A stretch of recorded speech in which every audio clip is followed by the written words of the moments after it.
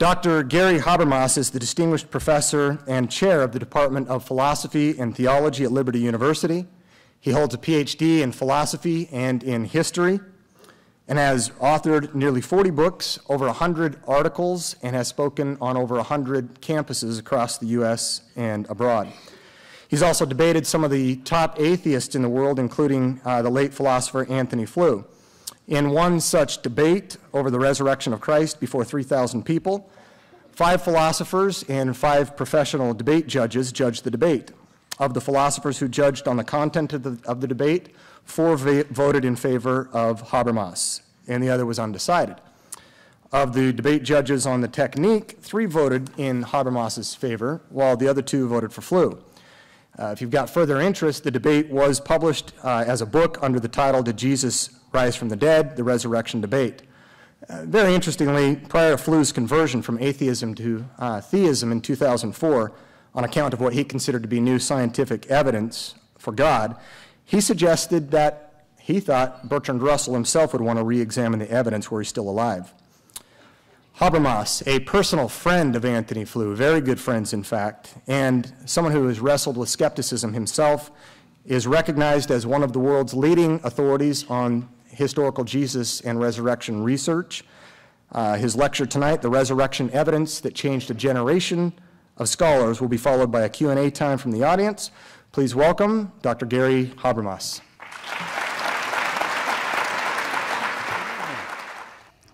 It's hard to see with these lights, but it looks like we've got a really good crowd here. Oh, up in the balcony, too. Hello to all of you. I'm going to step over here. I'm not crazy about lecterns. Let me introduce my topic. I'm going to introduce my method that I'm going to use tonight, and then the rest of the lecture, I have to keep a close watch on my watch here for your sakes. There we go. I want to mark off a timeline. I have a PowerPoint for this, but I quit using it. The reason I quit using it is the whole lecture, once I get started, is going to be marching off a timeline, and I think the PowerPoint would just subtract from it. I was doing this at Oxford, actually, a couple years ago, and I made that same comment. And a guy came up to me and he said, you don't need a PowerPoint, you're a human PowerPoint. Well, I'm probably going to be like that, but I'm going to keep moving back and forth until you get so you can get the point. Basically, there's going to be some exceptions, but basically I'm going to be marking off a time frame of just 25 years. Okay? Let me introduce my talk this way. Probably the point I try to get across to folks the most, even grad students, I have to say this over and over because it's a really hard point to grasp, the nuances. But I'll say something like, tonight I'm going to use 2 texts. And those 2 texts are from 2 New Testament books, 1 Corinthians chapter 15, the end of Galatians 1, the beginning of Galatians 2. In the originals, there's no chapter and verse breaks, so it's 2 texts. And people will often say to me, no fair, you're using the New Testament. Okay, if you're interested, you could pursue this during the Q&A, and it's one of the sessions for first thing in the morning. I could back most of these points up and use nothing but ancient secular writers. So if you're pleased to go that way and you like those sources, I can give you those too. Secular writers, non-Christian. But let me tell you why I use 1 Corinthians and Galatians. Because these 2 sources and several others are allowed by virtually everybody in the critical community. Now if you say, well, my favorite website doesn't allow them, what you're telling me is they're not specialists in the field. Now there are a couple of exceptions, almost none. For example, I just finished a debate with a British New Testament scholar. I think he's an atheist. He's professor of New Testament. We did this for Oxford University Press. And I started my argument starts from those same 2 texts. Now I've seen him debate, I've seen him talk. He does not even question this move. That's because of how good the data are for 1 Corinthians and Galatians 4.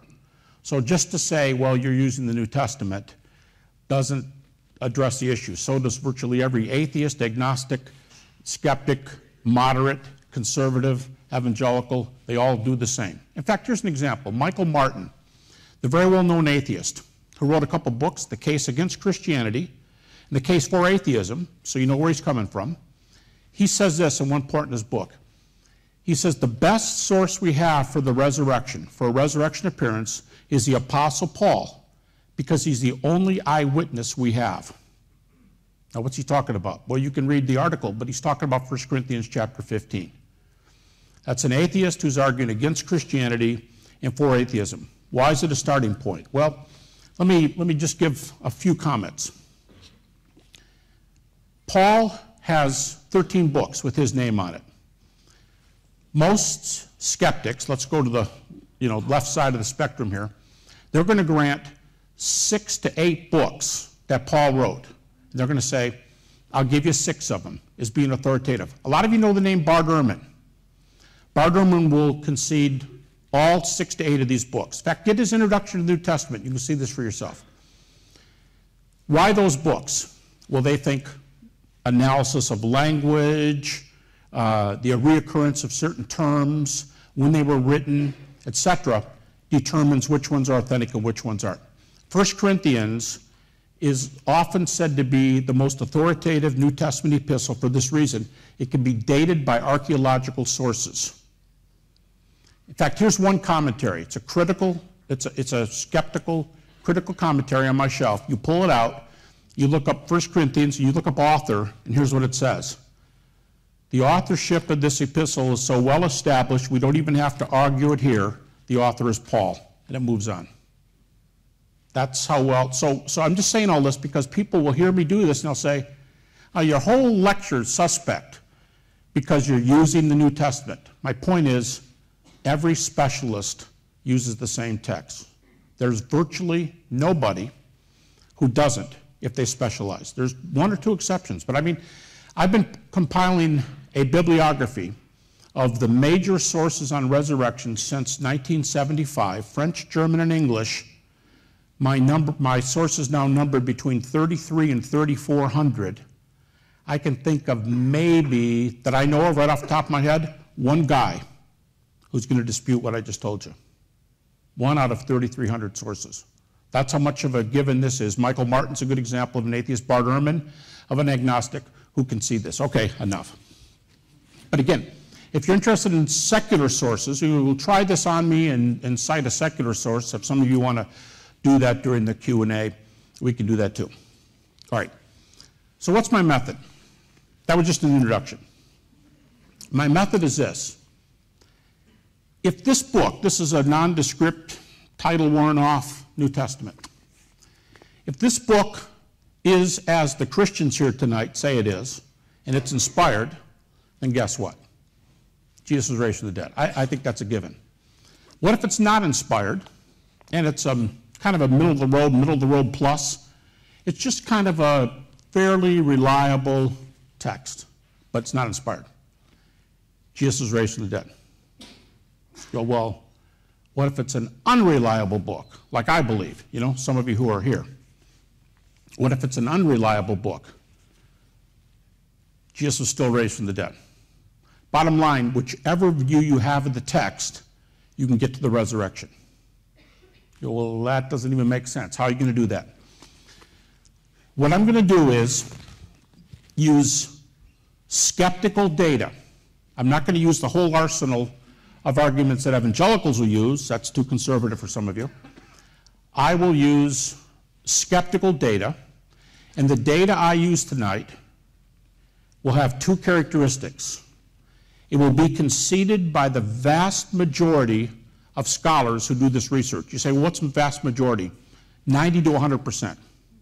Many of the things I cite will be 95, 97. You go, well, come on, you're being overly specific. How do you know that? Because I've done the counting. I've done the head count. So I can count the folks and give you a rundown. If you're interested in most of these questions, I can tell you about how many people lie on each side of the issue, just because this is this big bibliography I've done. And just lining up where the scholars are on my computer is about 600 pages. Not commenting, not critiquing, not going after, just listing their positions. Over 600 pages. Could be another doctoral dissertation. Should have submitted this at Michigan State instead of the one I did. By the way, I did the resurrection at Michigan State, and I had people on my committee who did not believe it. And they were very, very fair about it. They said, you can give good evidence, you get your degree. You know, it's not what we believe, but you give some good arguments, you get out of here. We're not going to judge you by whether we like what you're doing or not. Okay, so I'm going to use critical data. I'm going to give you an argument that has rocked a generation of scholars. And this is why. Let me just use an example of a friend of mine, a New Testament scholar who's frequently called a skeptic. His name's Dale Allison. He teaches at Pittsburgh Theological Seminary. And critics love him. He's quite a skeptic, comes up with some really critical views. But get this. You say, Dale, what do you, he and I had a dialogue, and we've got to be friends. Dale, what do you believe about the resurrection of Jesus? You're a skeptic. Here's a paraphrase from one of the sentences of his book on the resurrection. I have no doubt that Jesus' disciples saw him again after his death. That's a skeptic. How's that a skeptic?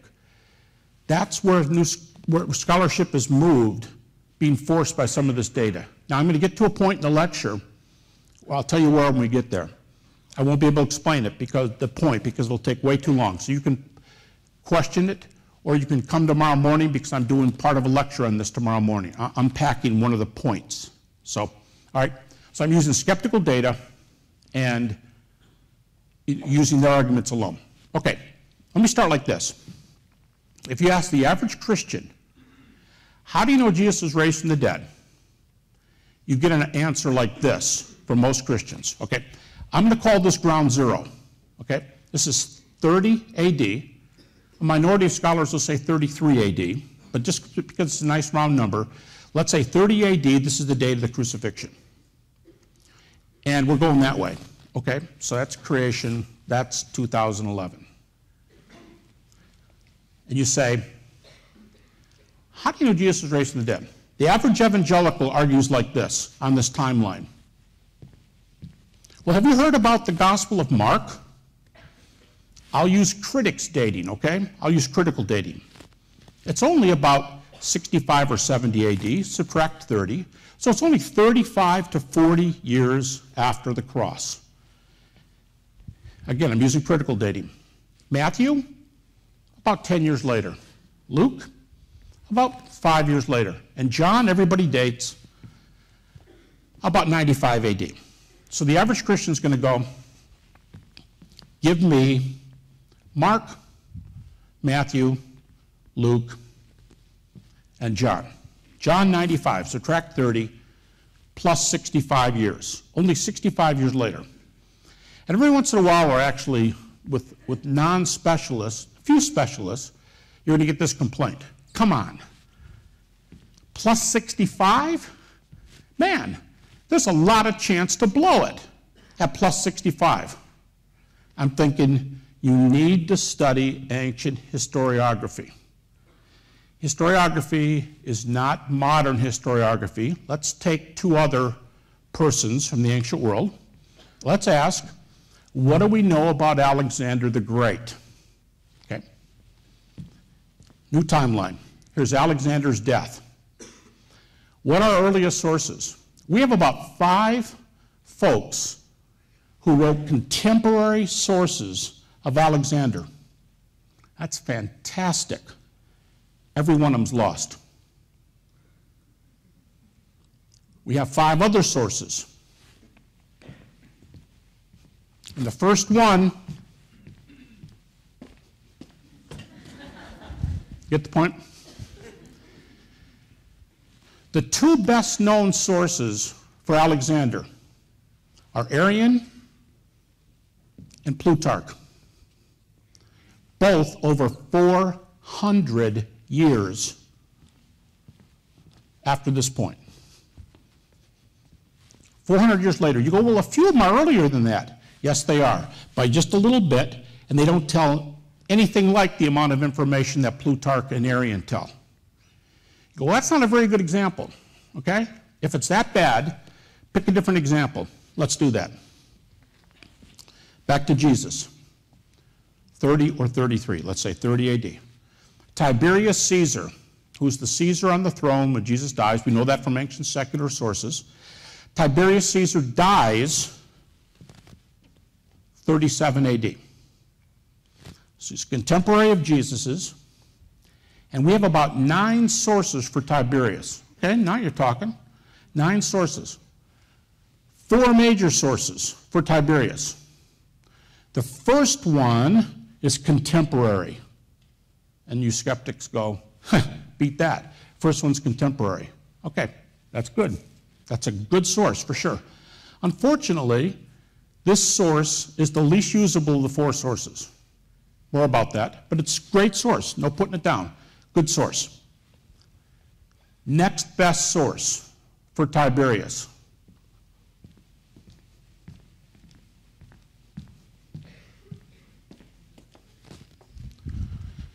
Tacitus, about 118 AD, plus 80. So John is too late at 65, but Tacitus and the next guy, from whom we get the most information about Tiberius, Suetonius, they are plus 80 and plus 85. The fourth one, Dio Cassius, at plus 180. But John's way too late at 65. Now that sounds to me like playing fast and loose with the data if you say John's too late at 65. You go, hold it. Here's the difference. The Gospels record miracles. What about these ancient histories? Virtually every one of them record miracles. Prophecies, portents, dreams, healings. In fact, Tacitus says he knows a couple people who were healed by one of the Roman emperors. Now, Tacitus is very careful. Suetonius is a lot more open. I mean, he's writing in 120 AD, and he talks about Augustus Caesar, Caesar Augustus, and he says, Caesar Augustus's mother was a virgin, and he was the son of one of the gods. Oh, and his table of contents, Suetonius is 12 Caesars.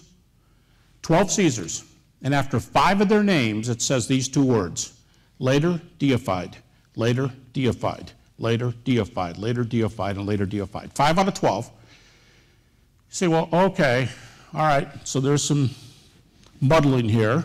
That's why all ancient historians are stupid, or something like that. But you can't say that because so much of what we allow depends on our sources. And the latest research, for the first time, when I went to school back in the early 70s, I was told, don't ever say the Gospels are biographies. Don't call them Greco-Roman bio. That changed about 1990 with the University of London classics scholar who argued that if you compare the sources, the Gospels they're very, very similar to Greco-Roman biographies like the ones we've been talking about, Plutarch's famous lives, or Arrian, or these others. And so you say, well, all right, but you're still going to have to convince me. Okay, just on the surface, what I'm saying is the New Testament is very much comparable, better than almost any other sources. You say, yeah, but they're still doing religious propaganda. Well, guess what? What about Suetonius, 5 Caesars later deified? What about moralizing? What about people who tell stories or have battles in ancient Rome in order to get a moral point across, which some of them say they do? What I'm saying is a lot of writers in the ancient world, they have other agendas. But you can't say, I mean, you can say it, but it doesn't help to say they all fabricated. That doesn't help. By the way, Thucydides is one of the only ancient writers who doesn't really include the supernatural, the Greek historian. Okay, so again, the question I was asking is, what would the average Christian say about resurrection? And I think they would argue for the reliability of Mark, Matthew, Luke, and John. That's not the argument I'm going to use tonight. I'm showing you an alternate path that some people take to answer this question. I'm going to use a path that virtually, the one I outlined already for you, that virtually all critical scholars will allow you to make, if they're specialists, if they know what they're doing, if they know the state of the research. And they're going to say, like Michael Martin said, put your best foot forward. Your best foot is Paul. Because there's 6 to 8 books, they're authoritative. And what's authoritative mean? Authoritative means we know the author.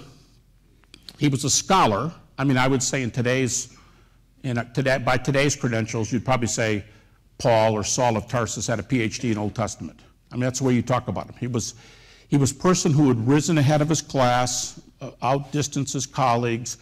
He was the one who began his career by persecuting the church.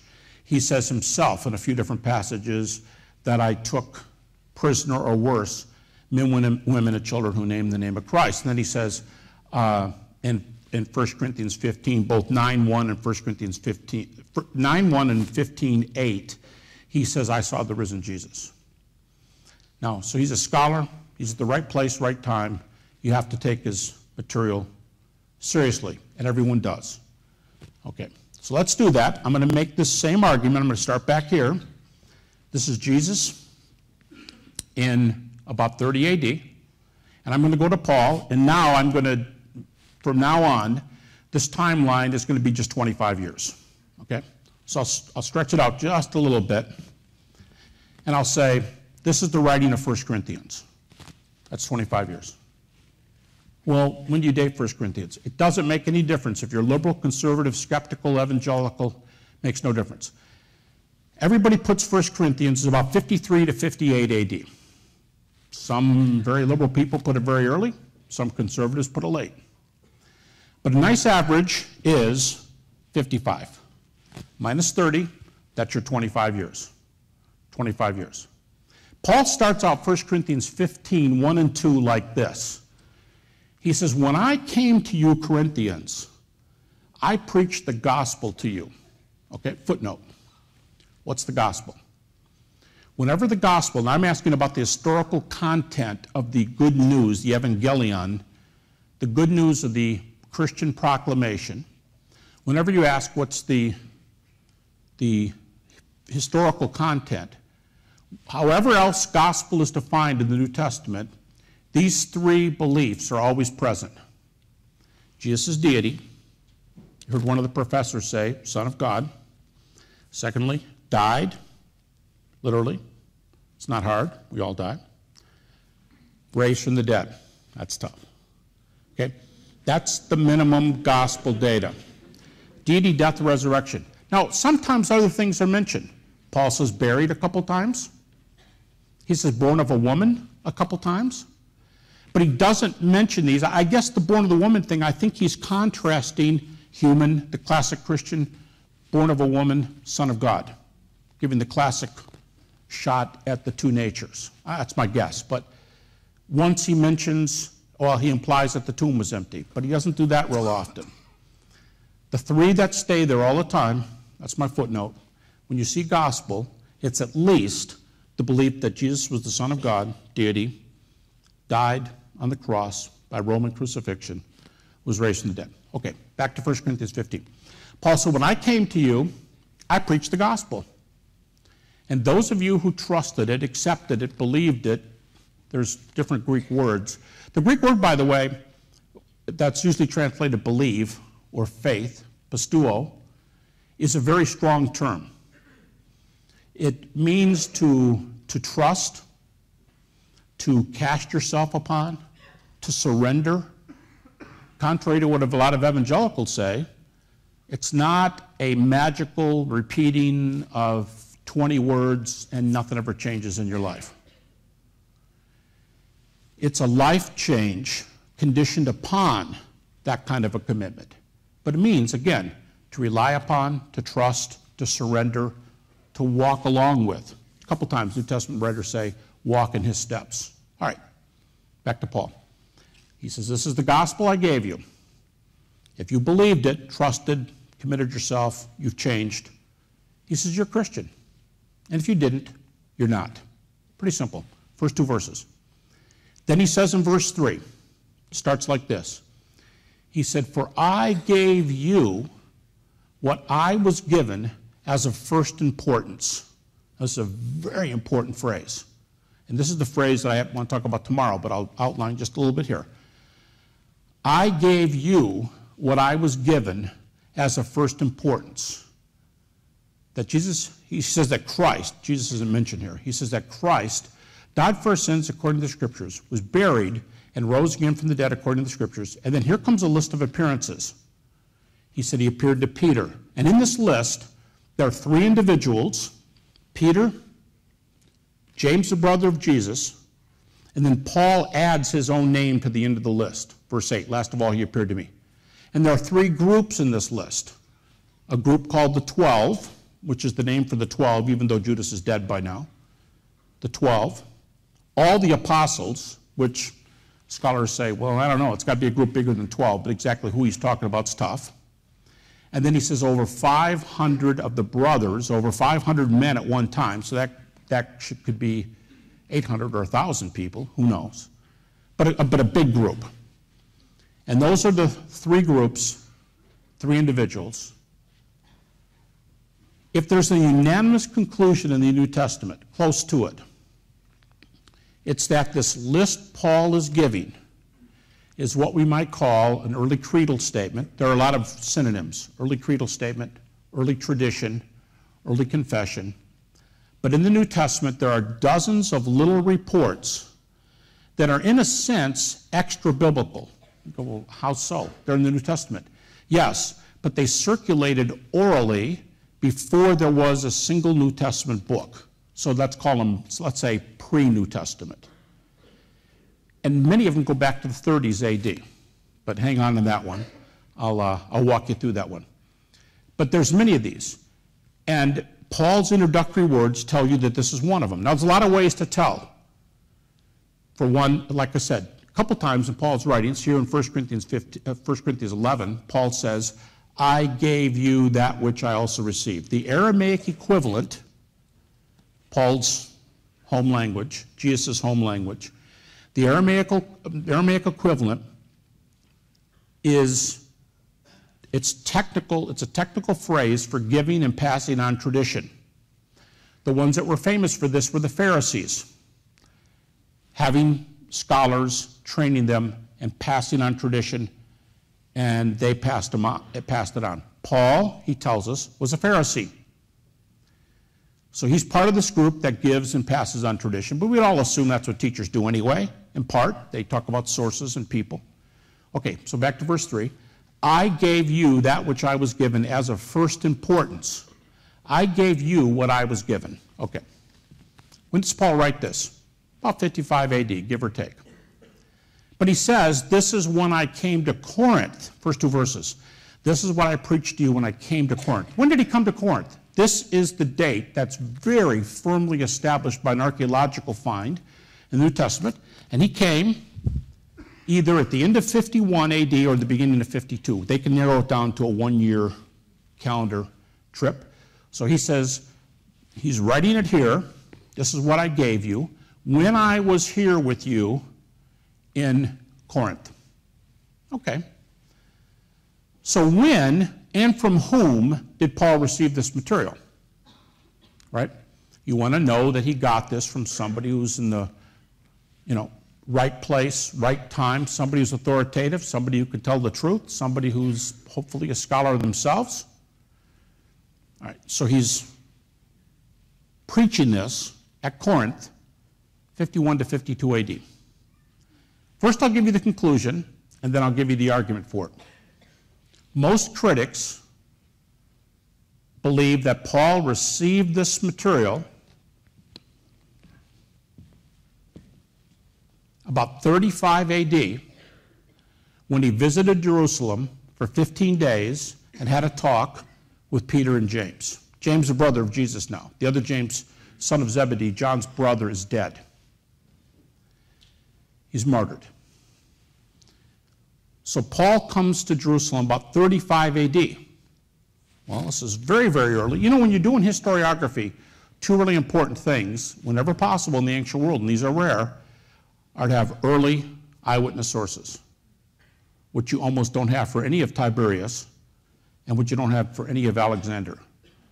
Early eyewitness sources. And this dates about +5. You go, well, how in the world are you going to argue that? Okay, that's the second text I want to go to. Galatians, end of Galatians 1, beginning of Galatians 2. Again, Paul's the author, not disputed. And Paul says, he says, I was a persecutor of the church. I wasn't a good guy. And then God got a hold of me and showed me Jesus, revealed Jesus to me, he said. And then he said in Galatians 1:17 and 1:18, he said, I didn't go running up to Jerusalem to talk to those who were apostles before me. I went off by myself in Arabia for 3 years. And then I went up to Jerusalem. This is very important. I went off to Arabia for 3 years, and then I went up to Jerusalem. Okay, now remember, what's Paul considered authoritative? What's authoritative mean? Good scholar, right time, right place. He could be wrong, according to the skeptics. He could be wrong, but he's an honest source who's in the right place, right time to know what's going on. So let's use Paul for our math. 30 AD. When is the famous trip to Damascus where Paul says he met the risen Jesus? Some scholars put it at +1, some at +2, some at +3, an average +2. Okay? 30 AD, cross. Paul meets Jesus, +2. He says, I went to Arabia for 3 years, and then I went to Jerusalem. 2 + 3, 5. You go, well, I think he was converted at +3. Great. 3 + 3, 6. Oh, I think he was converted +1. Great. 1 + 3, 4. But we know the range right here. And it's about, again, it doesn't make a difference if you're skeptic, conservative, same dates. About +2 for his conversion, +3 for his trip to Jerusalem. We're at 5. We're at +5. Paul said, I went up to Jerusalem, and I spent 15 days with Peter and James, the brother of Jesus. Cambridge New Testament professor, last generation, C.H. Dodd, made a very famous statement. He said, Paul spent 15 days with Peter and James, and it's safe to say they did more than talk about the weather. Well, what do you think they talked about at +5, approximately +5? Well, where is this told? Galatians 1. What's the theme of the book of Galatians? The gospel. What's the gospel again? Deity, death, resurrection of Jesus, and those who trust are those who are Christians. It's the theme of the book. Besides, if I'm Paul, who says he's preached nothing but Christ and him crucified, then he says if he's not raised from the dead, crucifixion means nothing. Can you imagine Paul going for 15 days, just a human argument, could you imagine him going for 15 days and not saying, hey, Peter, James, you tell me how you saw him and I'll tell you how I saw him. Got to come up. It'd be my first question. But again, the theme of Galatians is the gospel. And in that context, Paul says, I spent 15 days with them, chatting with them. Now there's a Greek word in Galatians 1:18, very interesting term, hysteresai. Hysteresai. The root word is histor. H-I-S-T-O-R. It's the Greek word from which we get our English word history. Now you can't jump the gun and say, oh, well, that word means Paul was playing the role of the historian. Well, that would be to put 20th century meaning into first century. And what we really need to do is find out how this word is used in extra-biblical papyri and the other earliest writings. There's 2 word studies that I know of, 2 extended word studies in this word, neither written by a conservative, and both of them concluded that the best way to define hysteresai in this context is in the sense of playing an investigative reporter. That hysteresai means, basically it means this, I checked it out. I was there. You know, every night, 11 o'clock, your part of the country might be 10 o'clock, eyewitness news. We were there. We were there for you. Geraldo Rivera, you know. We're on the scene. We're in the middle of the hurricane down in Florida. You can't see it, but you can watch our reporter. That's the conclusion that these two studies came to, that hysteresis means to check something out firsthand, to play the role of investigative reporter. So, Paul says, Jesus died. I met him. I went to Jerusalem. I met Peter, the chief apostle. I met James, the brother of Jesus. And in context, I think it's safe to argue, they discussed the gospel. Now, how does the gospel define? Back 1 Corinthians 15. It's at least the deity, death, resurrection of Jesus. Resurrection is certainly part of the definition, as you see on your brochures and so on, and in the article that was in the paper. Paul says in 1 Corinthians 15, 12 through 20, that if Christ has not been raised, twice he says our faith is vain. Once, verse 18, he says if Christ has not been raised, your loved ones who died in Christ don't have any Christian hope. Maybe the most pessimistic verse in the Bible, verse 19. He says if Christ hasn't been raised, we are of all persons most miserable.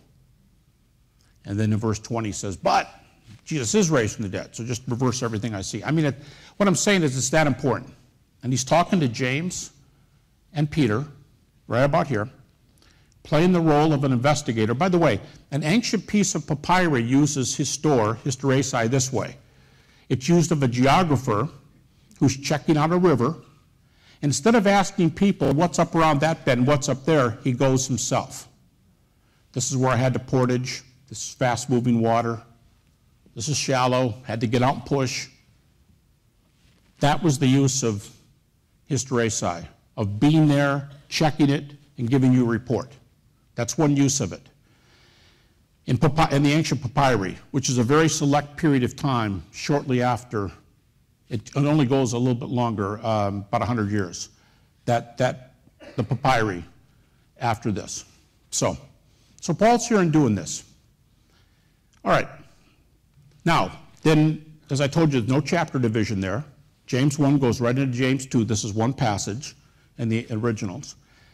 And in James chapter 2, verse 2, I think it's one of the oddest, strangest, most interesting verses in the entire New Testament.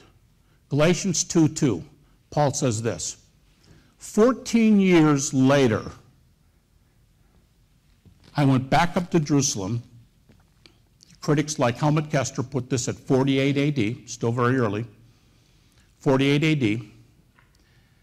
He says, 14 years later, I went up to Jerusalem again, Galatians 2:2, to set before the apostles the gospel message I was preaching, to see if I was running or had run in vain. What? Well, yeah, I went up there again to set before them the gospel message I was preaching, make sure we're on the same page. Paul, you waited 18 years to check it out? And Paul would say, you're not following my argument very well, are you? Let's do it again. The gospel originates here, or even before when Jesus is preaching. I met him here, so I got it from Jesus himself. Can you beat that source? I don't think so. All right.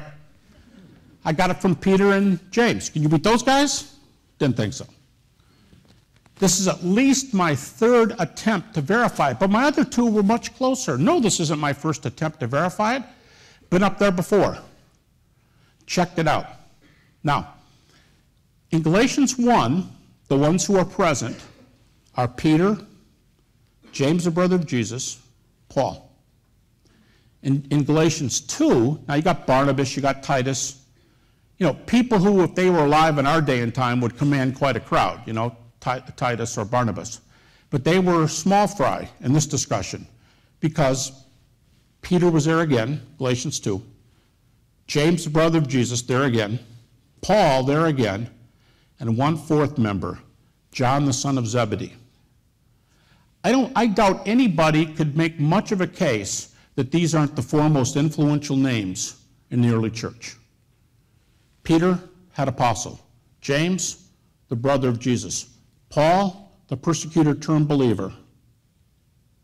And John, often called the beloved disciple. They're all there. Paul, what's he doing? He set before them the gospel he was preaching. And Galatians chapter 2, just a few verses later, these 5 words. They added nothing to me. Really? Yeah.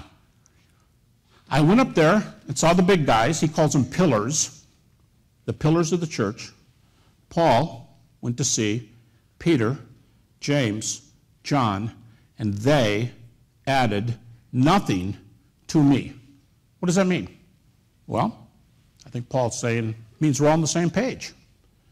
It means we're all preaching the same gospel. In fact, Paul says something just like that after the early Christian creed in 1 Corinthians 15, 3-7, which is, I would say, is more respected by critics than any other New Testament passage.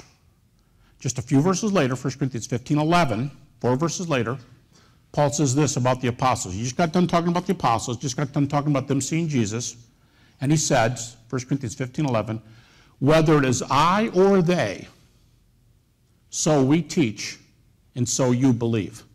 And the next few verses, he uses the plural pronoun, I think it's 3 times. Now, who's the we? That's he and the other apostles. But again, verse 11, whether you heard from me or whether you heard from them, he says, whether it is I or whether it is they, so we preach, and so you believe. So we get it from them, Galatians 2, they added nothing to me, through Paul's eyes there. And then we get it from Paul, 1 Corinthians 15:11, we're all preaching the same message. It's a very early date, plus we've got the backup from here and here. You know, I don't need to tell you that that's not a day of instant messaging. It's not a day of emails. These folks in Jerusalem may not have heard that Paul was coming until just shortly before he came. You know, I appreciate, here's Peter the fisherman, John the fisherman, James the brother of Jesus. What was he, carpenter? It's a good guess. They're there, and Peter looks up and says, oh, no. Here comes Paul. This guy is obsessive compulsive. No, he didn't say that. He says, this guy just rakes me over the coals every time he comes. I mean, he just asks questions from every which way from whatever. He goes, it's tough. James, you're the pastor of this church. You talk to him. No way, I'm just a carpenter. John, the disciple whom Jesus loved. Nobody argues with John. John, you go talk to him. And by that time, Paul walks through the front door. Hey, guys, good to see you. I'm just saying Paul was a very high-powered source. But, 5 words, they added nothing to me.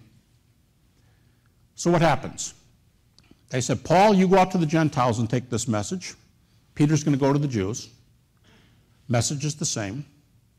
Now, I won't get into discussions about whether the earliest Jewish Christians still obeyed, part of the law and things like that. It's another issue. But on the nature of the gospel, deity, death, resurrection, they look like they're all on the same page. All right, just a few more moves here. This all happens, the earliest date, not Jesus, but the earliest date with the men, about 35 AD. But this is when Paul knew his testimony. This is when Paul heard their testimony. You can't say this report is +5. This is when Paul heard their report. Can we get any further back than +5? I mean, not that that's, you have to study ancient historiography to know what this is like in the ancient world. In fact, by the way, 2 critical sources, not evangelical, non-conservative, 2 sources, a German historian, Hans von Kampenhausen, says, this text, 1 Corinthians 15:3 and following, says, gives you everything you could possibly ask for from an ancient historical text. And then an American critic, first time I met this guy, he was representing the agnostic viewpoint at a series of debates, Howard Clark Key. He wrote a little book called What Can We Know About Jesus, published by Cambridge University Press. And Key starts his book like this. he says the earliest material that we have for Jesus, including 1 Corinthians 9:1, am I not an apostle, have I not seen the Lord? And 1 Corinthians 15:3-7. Key says, and you have to know how rare this is in contemporary research, but Key, who was representing the agnostic viewpoint, Key says, this material is so tight, so early, so historical, you could take it into a court of law and get a positive verdict. I'm just saying the kind of respect that a person who represents an agnostic viewpoint in a debate years ago, I met him at the same debate where I met a series of debates in Dallas, Texas, where I met Anthony Flew. And he said you could take it to court of law. That's how much this is respected. But this is when Paul got it. Now, Paul knew his testimony, but this is when he heard theirs. Okay, now watch carefully. If Peter and James gave it to him, then they had it before he had it. Now, a creedal statement, as I'll try to explain tomorrow, a creedal statement is an oral statement. We now know that up to 90% of Jesus' audiences were illiterate, contrary to other things you've heard. Large percentage, 70, 90% illiterate. How do you teach an illiterate audience? You largely repeat and repeat so it can be passed on by memory, and Jews were very, very good at that, far better than we are today, because they memorized large passages of Scripture. They did that in synagogue. So number one, you either repeat, repeat, repeat. Those are the creeds and the traditions and so on that I've been defining. Or you tell stories. Parables. So you tell stories, or you give short, pithy statements. It takes a while for these creedal statements to be published in short, pithy. When you read them in the Greek, some of your translations have it set off like this. In the translations, it's set off in verse. Now, it takes a while to get things in that form. Okay. So when Paul hears it, they had it before Paul, Peter and James. It takes a while to get it into that form, and we're already back to the cross. So much so, let me give you the names of 3 scholars who argue that this material, 1 Corinthians 15:3-7, goes all the way back to 30 AD. All right, these are all, one of them's an American, but all 3 of them teach or just retired from British universities. Larry Hurtado, he's the American. I think he's head of the religion department at Edinburgh University. Hurtado specializes on the deity of Christ. He asks the question, when and for what reasons was Jesus recognized as deity? And he's written some huge works. His big one is called Lord Jesus Christ, about 500 pages, published a few years ago. It's the most scholarly treatise written on the subject. Second, Richard Bauckham, retired from St. Andrews University in Scotland. He may be retired even from Cambridge now, but we left St. Andrews. He retired in Cambridge, and last time I heard he was distinguished professor at Cambridge University. Richard Bauckham. And the third person is as well known as any historical Jesus scholar, James D.G. Dunn, who recently retired from Durham University. And here's what they say together. They say, coming out of the gate, 30 AD, 2 doctrines had to have been preached from the beginning, or there'd be no Christianity today. 2 doctrines had to be taught from the beginning. The deity of Christ, he's the Son of God. And Hurtado argues this from early hymns, from writings on pottery, from some really early inscriptions from the 30s AD. He says you have to have the deity of Christ, he's perceived to be the Son of God, and the resurrection. So Hurtado says, right here. Bauckham says, right here. And James D.G. Dunn, who may be the most influential of the 3, Dunn says, this material Paul's given us in 1 Corinthians 15, which he gave orally here, which he received here, and by the way, Bauckham says this is a consensus New Testament position. Critics, conservatives, everybody left, right, is that Paul got this material at 35 AD. Bauckham says that's consensus. Dunn says this material had to have been creedalized You ready? Within 6 months after the event. He said, this happened, whatever year you make it, 30, 33, this happened in the spring. By fall, this material was creedalized and diverse. So these fellows, Hurtado, Bauckham, Dunn, say that coming out of the gate, we've got deity and resurrection. And so when Bauckham says, consensus, 35 AD, again, this is an example of how a critical scholar, the point I was trying to make at the beginning, there's none of these specialists who say, you're using the New Testament. That's not allowed. They use the New Testament. Everybody uses the New Testament. They just don't use it the way evangelical lay people do. That would take a whole nother lecture, but they go after it with a whole different hermeneutic. But they do think it's the best text out there. If you said to them, well, Josephus talks about this, they'd say, forget Josephus. Paul's way better. That is exactly what they'd say. Yeah, but Josephus is secular. Forget it. Paul's way better. That's what they'd say. In fact, once I was giving this lecture just a few years ago. I was giving it in Cambridge, and I had 2 hours to speak, and part of my lecture was to do this timeline. There were only about 35 people there. They were all professors and PhD students. And imagine as I'm doing this and, stepping off my timeline, I see somebody walk into the back, and I know who he is, and I'm thinking, oh, for crying out loud, Richard Bauckham's here.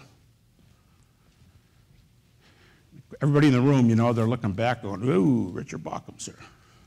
Everybody wants to talk to Richard Bauckham of Cambridge Research, distinguished researcher, senior researcher at Cambridge. Lecture was over. I gave the whole thing. Students were flocking back around Bauckham. A few came up and asked questions. Room cleared out. Richard was there alone. I walked up to him and I said, Richard, good to see you again. Got a question for you. You've heard my whole spiel for 2 hours. You've seen my timeline. Here's what I want to ask you. What would you correct? He stood there for a minute. He went, I think it's pretty good. I just leave it. And I said, come on, Richard. You're being kind. I really, really want to know. I want to learn. What did I say wrong? What doesn't represent contemporary scholarship? What could I correct? And he said, all right, I'll tell you one thing. If I were you, when you were talking about the creeds, and you were given a little bit of a bibliography, I would have cited Oscar Coleman's book, The Earliest Christian Confessions. He was giving me a bibliographic note. He left out the main book on the subject. And I kind of laughed a little bit, and I said, I'm not laughing at you. I said, I gave you the same lecture at Oxford 3 days ago, and I spent 5 minutes on that book. I said, you're totally right. Coleman's the best book in the field. What else can I add? He said, that's it. I quite agree with everything you're saying.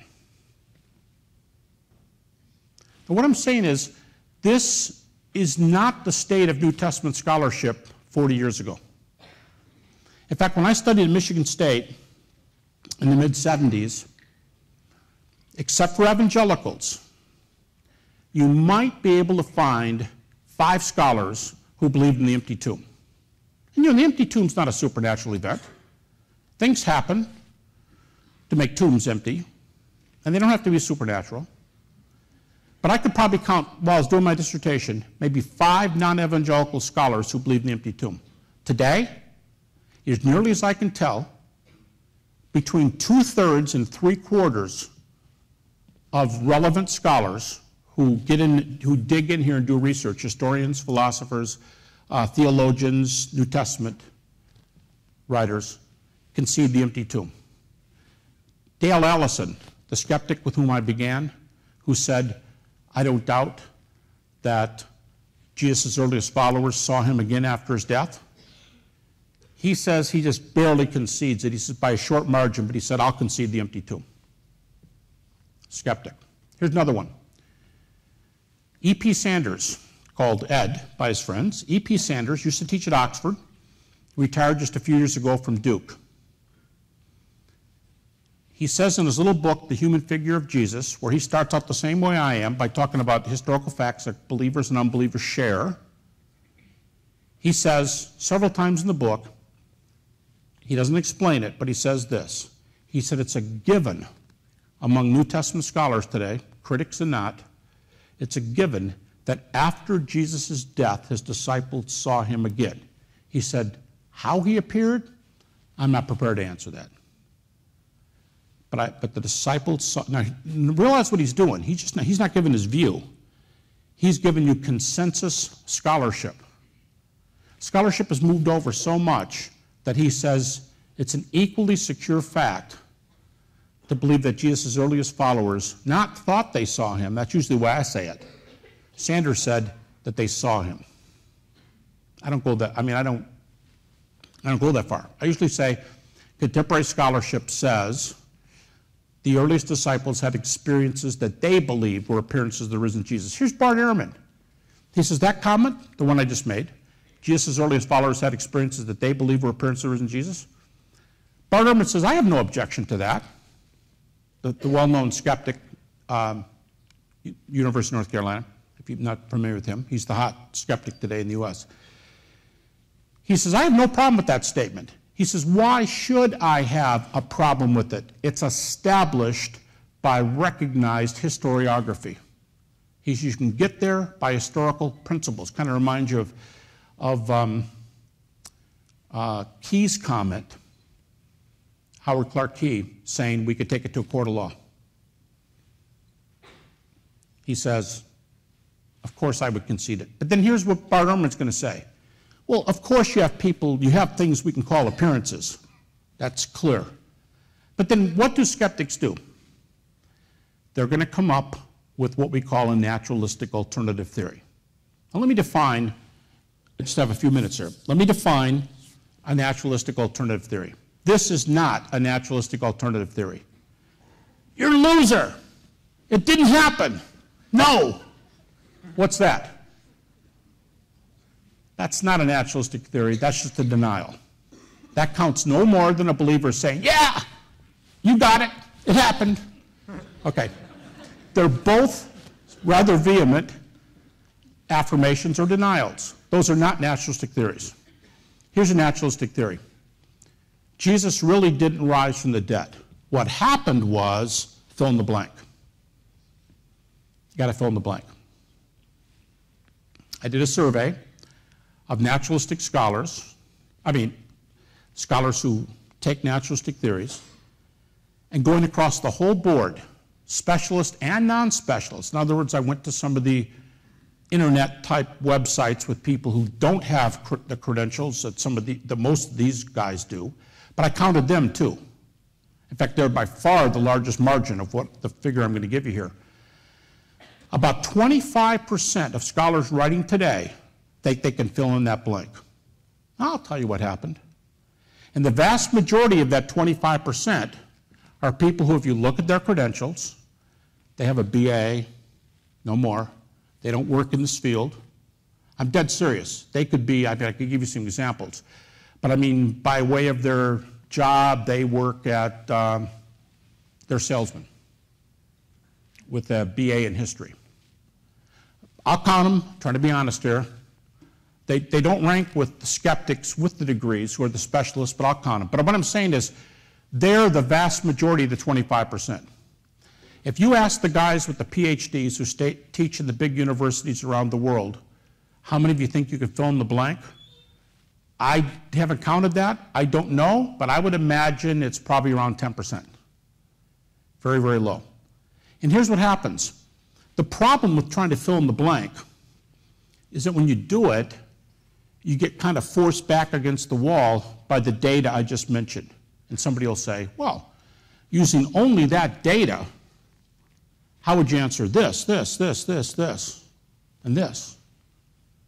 And they'll come up with 3, 4, 5, 6, 7, 8 refutations from just the data that skeptics and believers share. So most don't try to go there. Some think that the most popular response today, now I doubt this, but some think that the most popular response today is the guy who just says, you know something, I don't know what happened, but I really don't believe it. That's not a naturalistic theory. That's, again, a sort of a quasi-denial, sort of denial, but they don't fill in the blank. Very few skeptics today use those old naturalistic theories. The disciples stole the body, or combination theories. Jesus came from Venus. He was a very wise man, but so was Superman. He had strange powers, like the 1958 black and white television special. He could change rivers and bend steel with his bare hands. Well, see, Jesus visited from Krypton, and I heard a lecturer doing that one time on a campus. I stood off kind of in the back and listened to this. It's a very interesting argument because there are some other presuppositions. They said Jesus had blonde hair and blue eyes because that's how the people from this planet have. They go, well, you've got an Aryan Jesus. That's not the kind of Jesus we have from history. Jesus was Middle Eastern. You have to account for that. The point I'm making is people can say anything. They can fill in the blank with anything. But very few scholars do it because the data go against them. All right. According to my watch, I've only got about 3 minutes. Let me tell you real briefly. Maybe some of you here know my story about my own family because I was just counting recently, and our story is told in at least 11 million pieces of literature by other people. In 1995, my wife died of stomach cancer. I had these make-believe, okay? I want to make sure everybody hears me. This didn't happen. But I had these make-believe discussions with God on my front porch. I could imagine. Because my wife was upstairs sleeping. She's sleeping 16, 17 hours a day. She came home with a tube in her stomach. Had to feed her, give her medicine, and she would sleep most of the day. I had a child monitor up there. First week of May, I went on the front porch, and I pictured myself, I sat on the front porch, but I pictured myself asking God, which I did many times, why? She's 43 years old. My youngest child is only 9. What's going on? And I pictured, in my mind, God saying, Gary, I know it's rough. Let me ask you a question. What kind of a world is this? Well, if you're one of my students, you know that no matter what question you ask me, I'll get back to the resurrection sooner or later. It's my favorite topic. I've done 18 of my 35 books on the resurrection. There's no other answer. So I thought, what kind of a world is it? Lord, I don't know. It's a world where you raised your son from the dead. Okay, good. But Lord, what I want to know is why is she, Gary?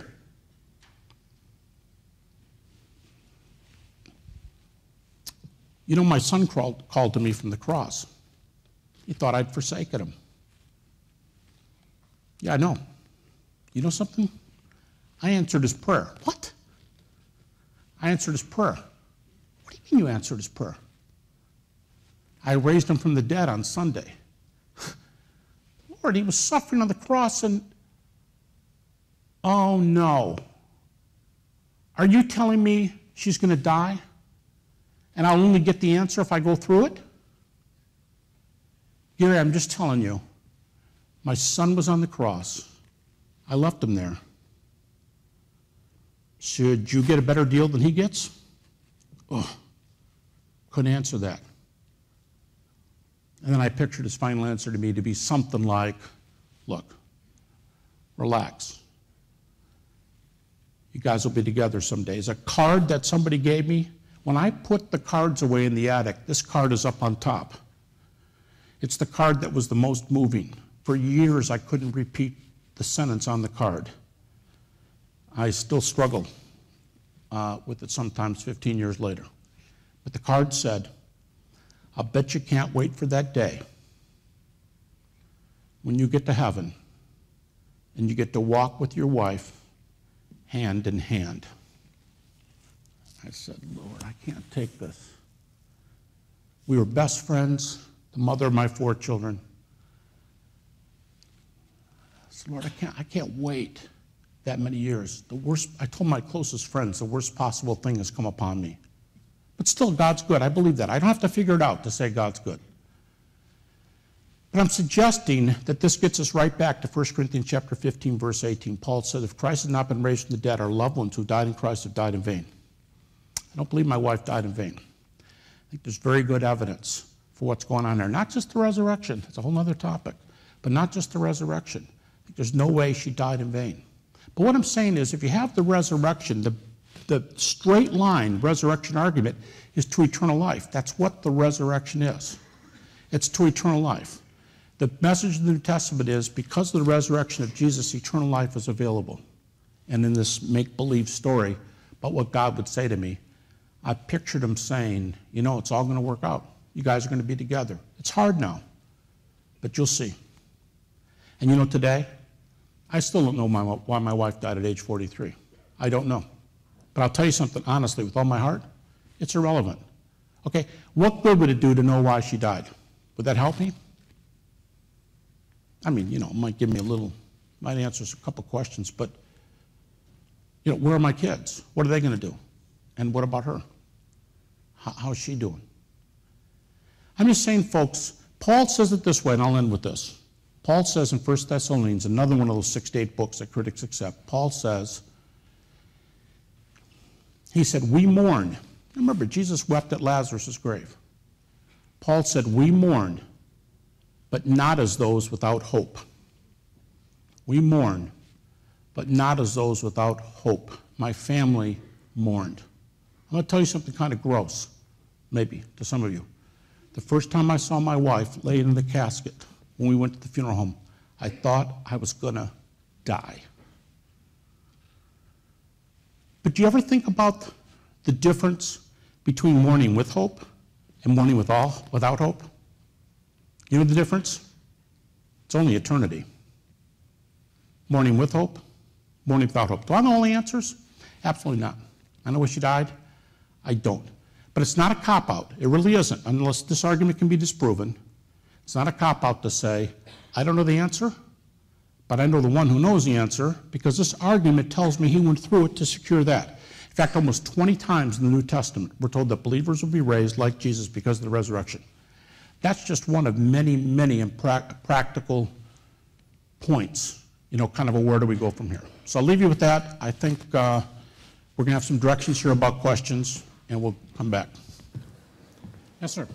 Yeah, I was wondering, Paul being a Jewish man and Christ being crucified as the Passover lamb, would have he not been in Jerusalem on the day of the crucifixion? Would who not have been? Paul? Paul, with probably Gamaliel? Because he studied under Gamaliel, Yeah. you mean? Yeah, the prominent Jewish teacher. He could have been, but here's the problem. I'm trying to be really, really careful and not going any further than my data lead and where critics go, and here's what they're going to say. He could have been there. Time and place, where else would you be? If somebody's being crucified out there claiming to be this king of the Jews, what are you doing? You're probably looking in. The only problem is we don't know that for sure. So could he have been? Absolutely. Do we know any more? We don't. Thanks. That was just something that I thought of as I read the scriptures. He's a Jewish man. He probably seen the... Yeah, I mean, it makes sense. I just don't have any source that tells me that. Yes, sir. If the purpose of the resurrection was to allow people to go to heaven afterwards, why doesn't it just cover... One of many purposes, but anyway, go ahead. Okay. Thank you. Why doesn't it just cover everyone? Why doesn't what? The resurrection just could take care of everyone. Well, why do you have to say some statement or something like that to get in? Why do you say it's... What? You're asking me, you said, why do you say it's what? Why does someone have to, like, meet some requirements or something for the resurrection? Sort of like, why are only Christians invited? Yeah, basically. Okay, all I can do is take the text. It's not, you know, it's not my... I can't come along and say, well, you know what? Paul says this, Jesus said this. I would really like to get everybody there. That'd be neat. I mean, it really, really would. But all I can do is exegete a passage.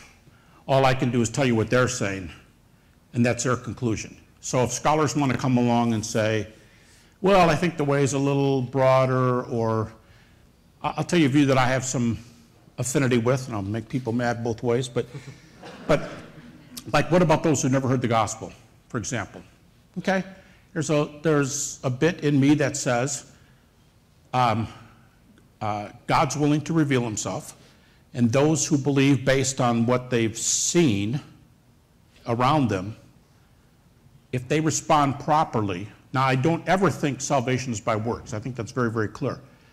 But possibly God does a work of grace in their heart if they respond to the light they have. So that, I mean, I'm really open to that. In fact, if you get the copy of the book, What about those who've never heard? 4 views? 4 views on those who've never heard? That's a real prominent evangelical response. And I'm thinking, you know, you might be able to do this. But my point is, scholars take this and go, well, maybe, yeah. But all I'm saying is if you exegete Paul and Paul's words, Jesus and his words, I'm basically repeating their message. I don't feel free to, you know, if I do, I'm going to say what I just said. I'm going to say, oh, I have an inkling. I kind of feel like, yeah, maybe I can make that move. But I can't claim, well, you know what? There is a place in Romans where you can make that argument. But I think you have to be real clear who's possibly saying what. I don't want to represent, just like I did with the question about Paul. Could he have been at the cross? Yeah. Any reason to think that? No. I mean, not that I know of. I'd say the same thing. I'd be willing, and if you go, okay, let your hair down a little bit, what little I have. What do you think happened? Well, I'm willing to speculate like I just did a moment ago, but not if I'm trying to tell you what Paul or Paul or Jesus said. Thanks. Okay, you're welcome. Yes? Hi. This is kind of off subject, so I hope you don't mind. And if Yeah, I don't know what he was talking about when he said ask him anything you want to. Okay. I'll tell you flat out if I can't answer it, okay? Okay, well, this goes to you and also to the professors. I know a lot of you said you were in the scientific field, but I feel like a lot of argument that I get from my friends and people that I talk to for not believing in Jesus is not believing in creation, believing from an evolutionistic standpoint. And the 2 arguments that I hear the most are carbon dating, saying the world is billions and billions of years old, as well. How old? Billions and billions. That's usually Okay. the term I get. All right. Forgive me if you'd say something else. No. I just didn't hear what you said. Yeah, and then the other one was the argument for the speed of light and stars that we know are far, far away. So, And was it uniform and all that kind of stuff? and I wondered if you had anything about that or if you professors had anything to say. Okay, but let me answer your first question. Are you saying if the issue, here's how I heard you, if the issue's about the gospel and what you've done with Jesus, why is all the arguing to do with periphery, what you think are periphery issues, such as creation, evolution, the speed of light, and so on? Well, yeah, kind of more. Jesus is deity. We see that. You've just proven that in this gospel study. And a lot of people argue that there is no God, that all of life is just a chance. It came by evolution, and that puts no purpose in life.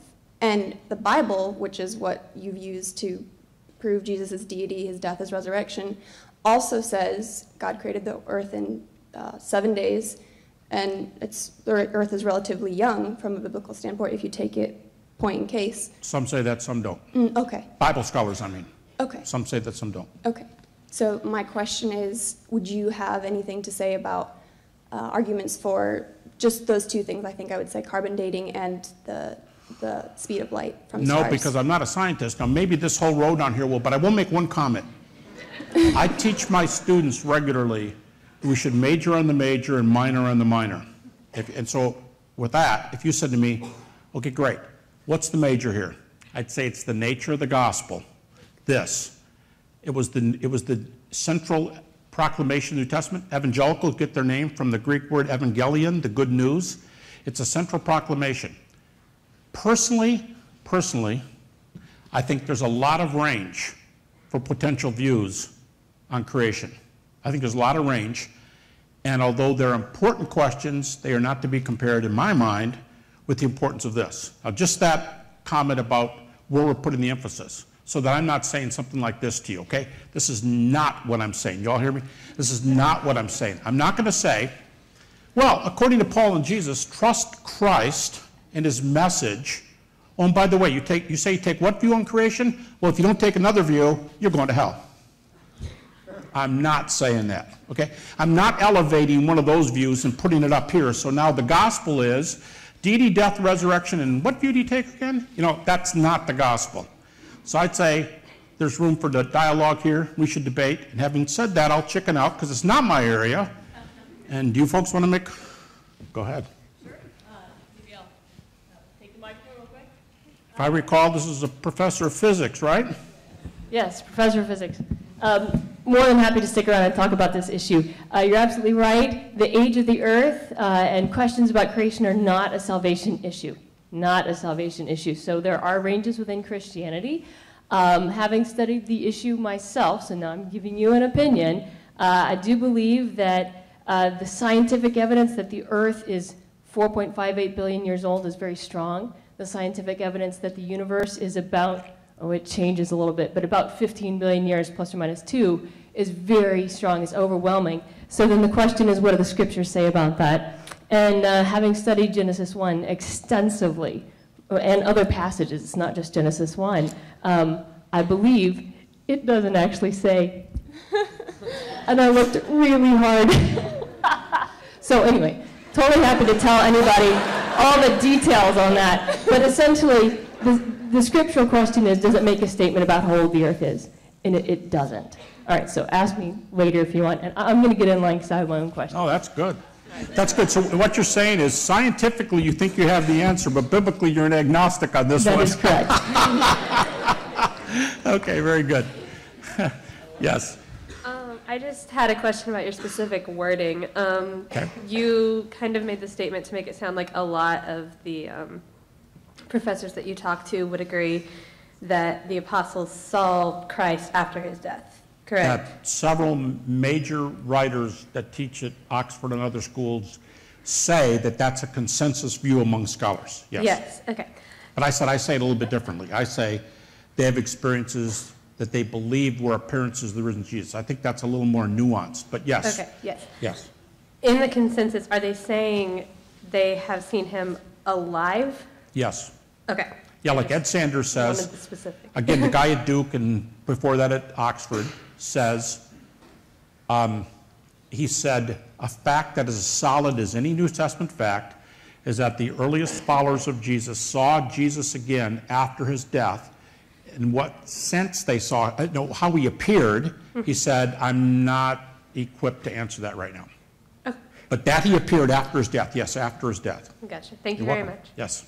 Yes, sir. Hi, my name is Joe. I just came here, my friend just called me. I wish I knew this before because I kind of missed the beginning, but first of all, I want to say I don't know anything pretty much about this, but my standpoint is more of like a scientific method, kind of like see the data and the proof and everything. Sure. And you said before that people that say like, I don't know, we want to find out, shouldn't be listened to, or what was your main, like you said people that say like, oh, I don't know what happened. Like what was your standpoint on that again? Oh, what I was saying, in that context, I was talking about naturalistic theories. How do you fill in the blank? And the blank again was, Jesus isn't raised from the dead. What really happened was fill in the blank. That's a naturalistic response that tries to give and I said, don't just deny it, don't just accept it, tell me why you don't. So I was referring to a specific number of people, 25% or less, who try to fill in that blank. And if you take the skeptical, non-specialist websites away, it's about 10% is my guess. Overall, about 25%. I was describing a response to the resurrection. Okay, and I guess my follow-up question is, like I'm more of a, like I said, like a scientific method, like find the data and the proof is, that my problem is with religion is that it can't change. And that it can't change, like it's basically that it just, like the book and that's pretty much it, and then science is something that could change over time and can be corrected. So what my problem is that I can't just accept something and say it's true when it's been proven wrong or kind of wrong, but with like the age of the earth. But science has been proven wrong too. But yeah, I mean that's the point why I like science is because it can change according to new data. You know, I mean that's a thoughtful point. But just from the exchange at that mic before this, where we talked about creation. Yeah. Notice how we've said, see, several publishers, Zondervan University, they publish what are called 3, 4, 5 views books, and they say, you know, what's creation like? 4 views. Predestination or free will? 4 views. What I mean is, Christians have the same sorts of discussions because you just don't have data, you have interpretation. In any subject, you have data plus interpretation, science included. You have data plus interpretation. I'm just saying, I don't know if that's what you're talking about with changing, but if science can self-correct, New Testament scholarship can self-correct too. What I mean is this give and take. Now, I'm not trying to say, please, I'm not trying to say New Testament research is a science. I work in the area of philosophy of history, one of my areas. I think history would be a social science. It's not a hard science. I got somebody upset today saying that. It's not a hard science. So I make those same distinctions you do. I'm not trying to say New Testament's just like science. I'm just saying New Testament scholarship can be self-correcting too. Okay. So it's based on like on interpretation. Is what Oh, you're right. There's a lot of interpretation. Here's another one. What if we find a new papyrus with Greek words and we see different meanings for words, and now we have to go back and change a few things in our own interpretation? Yeah. Okay. That happens sometimes. Thanks. Okay, welcome. My question follows up on this, actually. You mentioned the distinction between your data set, which would be the historical text, the archaeological finds, things like that, and your interpretation. And you described a change in the interpretation of the scholarship over the past 40 years. My question is, what changed? What was the catalyst for that? Did something new come up in the data set that spurred this along? Yes. I would say the answer to my question that I asked, the evidence that changed a generation of scholarship, the field was totally different in the 1970s when I did my dissertation. It's totally changed just 35 years later. And the number one, in my opinion, the number one response that's changed scholarship is this early creedal move where New Testament had been saying it all the way back to 1890, 1900, but it was very generic, very bland. About the 1960s and 1970s, scholarship started. See, it's very, very specialized. You have to know Greek. I don't. You have to know Greek so well. I mean, I minored in it, but I've forgotten my stuff a long time ago. People who are really, really good, they can tell when there's syntax changes in the text. They can tell. You know how you're writing a paper, your students write papers, and they can't get their sentence to agree with the quote. So they're talking singular and the quote's plural, and so they just stick it in there anyway and it doesn't quite fit. The quote. That's how these creedal passages read the New Testament. They're a little bit ajar. They give evidence of an Aramaic original.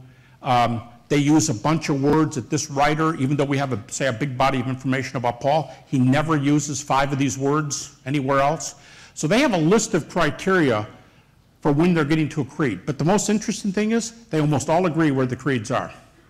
And it's that because they think the creeds are an answer to the question. I didn't say this, but to me this is the most exciting thing about creeds. I didn't say it tonight.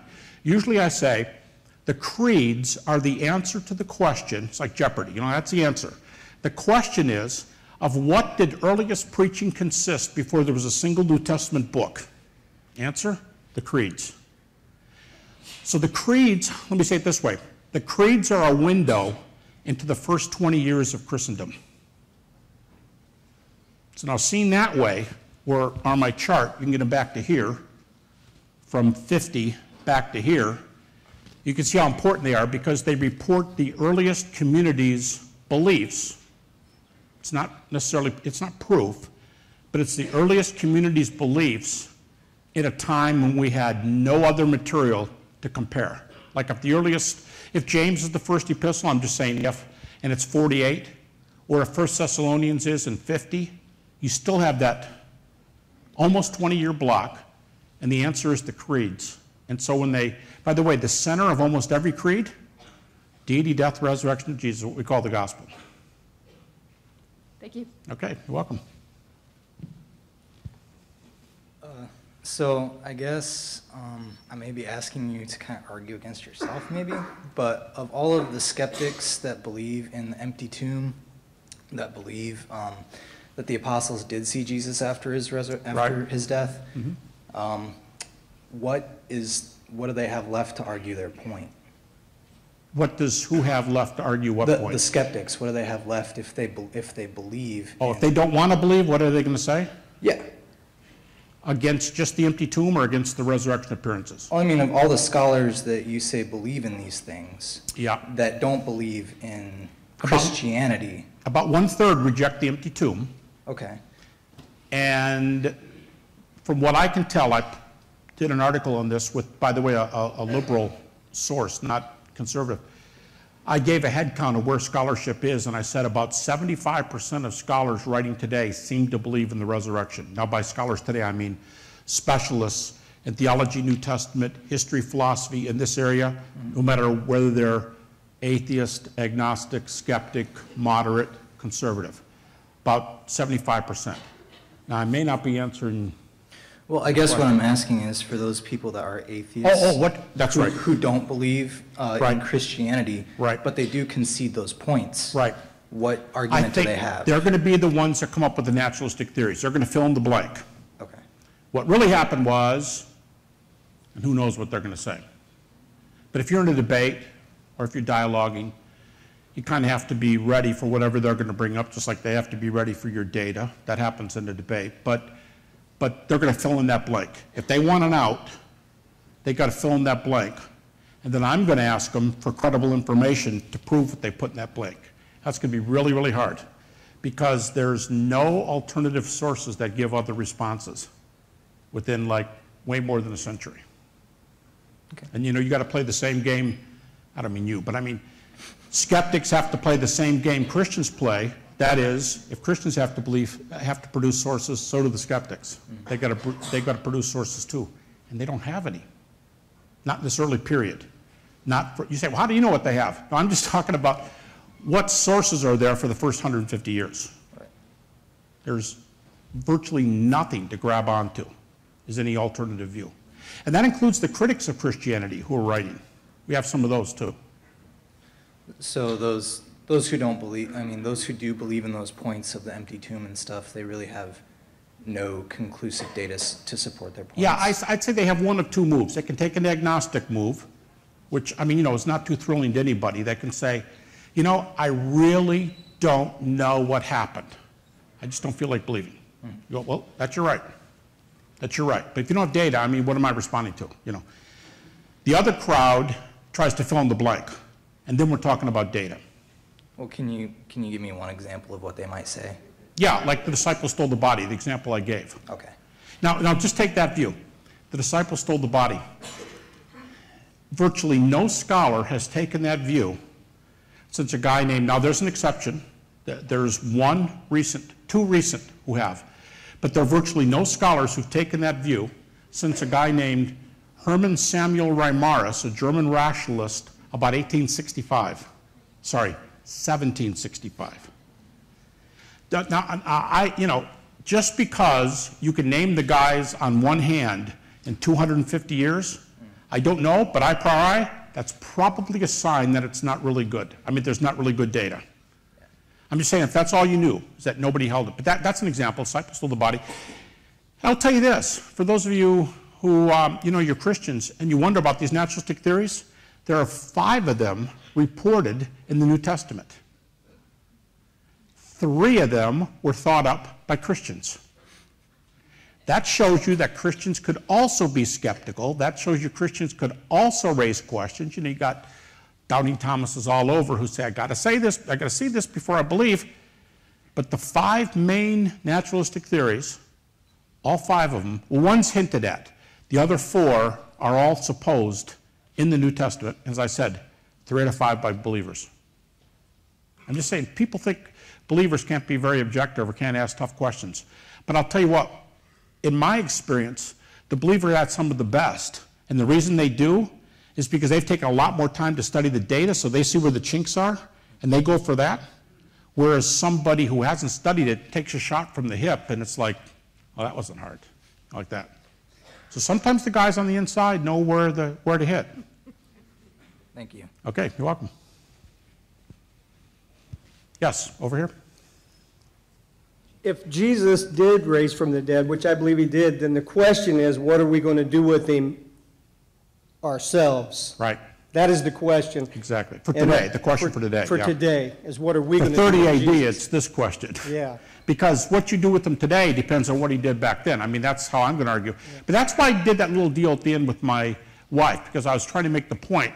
I've written a couple books on what differences it make. And there's over 300 verses in the New Testament on the resurrection, over 300 verses.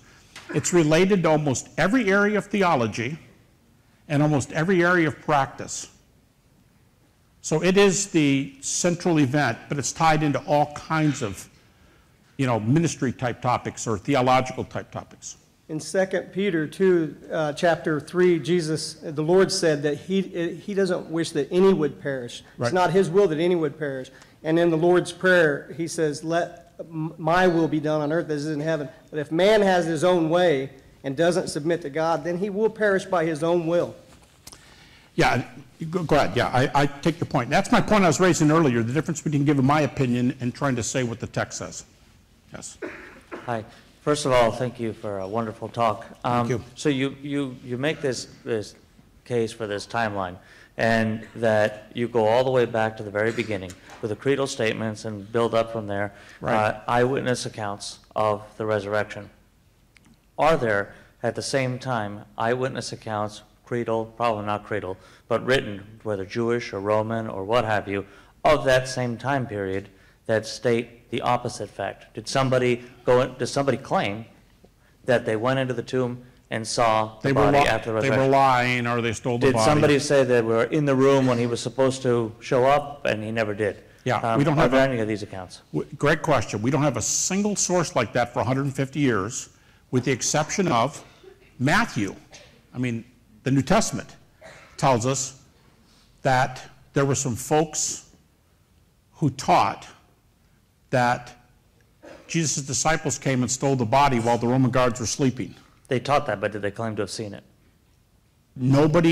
There's no source that says I saw contrary data. So the early Christians claim that God came, was born, died, was resurrected, and no contemporary contradicted that. If I understand what you're saying, no contemporary non-Christian source says, I was there, I saw it, I checked it out, I did research, and it's not what these guys are claiming. Thank you. You're welcome. Yes, sir. Can I change time periods, like, a lot? You want to talk about the Renaissance or something? No. Abraham came from Canaan, right? And originally from east of that. Okay. So last semester I saw a documentary on kind of like the origin of monotheism. And like, I haven't really dug into this, I don't know a whole lot about it, but it was kind of, it came out of the polytheism and the henotheism of Canaan and all of those, that area. And so I don't know how to explain it. And they said like monotheism wasn't even firmly established until Elijah on the hill. That monotheism was established until Elijah? Until then, like it was just kind of like between henotheism and monotheism. What about, I mean, if you just take the biblical material straightforward, what about Moses, or what about? Right. What I mean is, why are you starting with Elijah? This isn't my area. I'm just asking questions. That's what you do when it's not your area. You just ask questions. Yeah. But I'm curious why you would start with Elijah. I just like when they brought everybody to the hill. See, here's a response. If you look up religion books, they'll say Hinduism's the oldest religion on earth, and they'll say Hinduism started in prehistoric times, maybe 1500, maybe 2000. I'm thinking, what about the book of Genesis? If you just take sources as sources, just to compare, you've got the source. Now, if you mean Judaism going back to, say, Abraham, that's way before Elijah. But I mean, there's sources way before Abraham out of which this tradition came. So I just have no idea why you'd start with Elijah. Yeah, I didn't know either. It was just like, it was just something I hadn't had time to dig into, and so it's... That's a good question. You know, for a long time, decades, some of the prevailing argument is that polytheism was the earliest form of religion. Just lately, that started to change. And if you email me, I can give you a source. First of all, a major German work, multi-volume work on this, and another work that downloads it for an English-speaking audience. I can send you sources if you want. But some of the data are just starting to change. David Hume, the skeptical philosopher, argued some things like this. So we're talking about the time of the Declaration of Independence. He died, I think, 1776, Hume. So he did some of that, his dialogues on natural religion. But I think, way out of my area, but I think just in the last few decades, there have been some significant strides away from that view. Okay. Thank you. Okay. You're welcome. Thank you. Yes, sir. Now that you've proven that Jesus was in fact raised from the dead, can you show us how the resurrection indicates that Jesus is the Christ? Okay, first of all, I don't think I've proven anything. Well, you've presented evidence. That's a nuance, yeah. I would never use that word. Because history is inductive, just like almost every discipline we have is. Okay, but are you asking me how would I give an argument from the resurrection to the deity of Christ?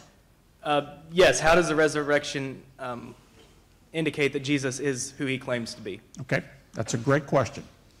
Okay, first of all, I use the same argument, this minimal facts. I'm going to use the verses that pretty much, the texts that pretty much believers and unbelievers agree on. And so I'm not going to argue for the deity of Jesus the way most Christians argue for it. Now, if you ask the average Christian, in my opinion, when you ask them, they're going to say, oh, the best verses for the deity of Jesus, where Jesus answered. I'm not talking about John 1:1, in the beginning the Word was with God. Jesus is called God, depending on the Greek syntax, Jesus is called God about 6 to 9 times in the New Testament. But that's other people calling him that. Okay, if you use Jesus, Jesus never says, I am God. Okay, so now the question is, does he say something that would be in the ballpark? Does he make claims? And if you have to ask the average Christian, in my experience, they make this move. They'll say, well, John 10:30 says, I and the Father are one. John 8:58 says, before Abraham was, I am. You can't use that argument, any of those arguments with critics, because they don't like the Gospel of John. Now, you say, well, tough. But the point is, I'm using their data and their sources. So I got to work the way they work. They love Mark, and they love a source that they call Q. That's another whole subject. If you ask me, what's the strongest text in the New Testament where Jesus claims to be deity, I'd say it's Mark 14, 61 to 64, where Jesus answers the high priest, are you the Christ, the Son of the Blessed One? And he responds, now this is Greek, and he's answering in Aramaic, but he responds in Greek, ego eimi, I am. And henceforth you'll see the Son of Man coming on the clouds, in judgment it's implied, and the high priest. Now, we'd respond differently today.